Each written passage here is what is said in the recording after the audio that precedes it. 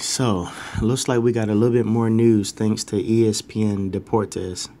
So, of course, we know that Miguel Cotto just ended up beating Delvin Rodriguez. Canelo beat up James Kirkland.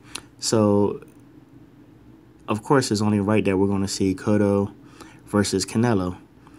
You know, and of course, everybody would love to see it in September because that's a big Hispanic Mexican day. But however, Floyd Mayweather's last fight, tons of people are going to turn out to see his last fight. So they're definitely going to push it back.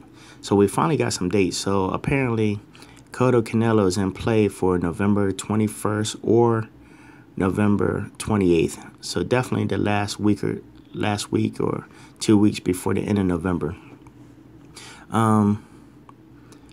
So one of the obstacles they got to get around is, you know, Miguel Cotto supposed to face his mandatory defense against Triple G.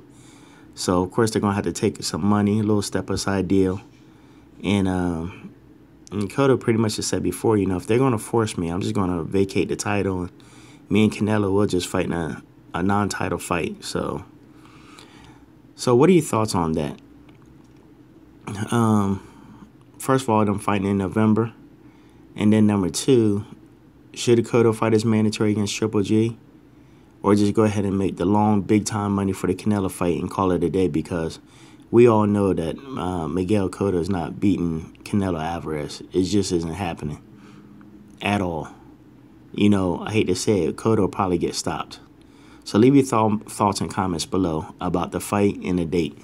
And was that a smart move not to try to take that September date away from Floyd? Even though Canelo said he wants the Mexican holidays, it just isn't happening. Leave your comments below.